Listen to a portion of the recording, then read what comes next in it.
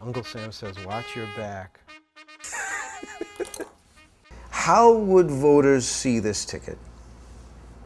Is it Batman and Alfred, his trusted butler?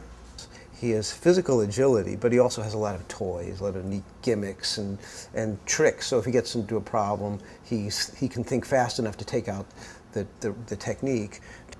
Biden may be the Alfred for him, that he fills in the gaps and says, oh, by the way, sir, you know, if I may be so bold.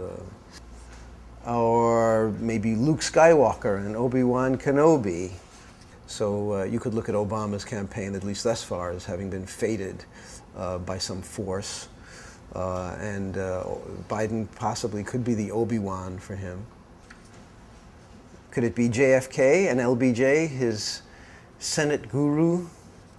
Biden only serves a purpose by reassuring people who are worried about a lack of gravitas.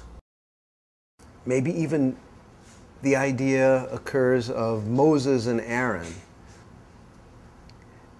only in the sense that, in this case, they would be illuminated by the intense, blinding light of a burning bush.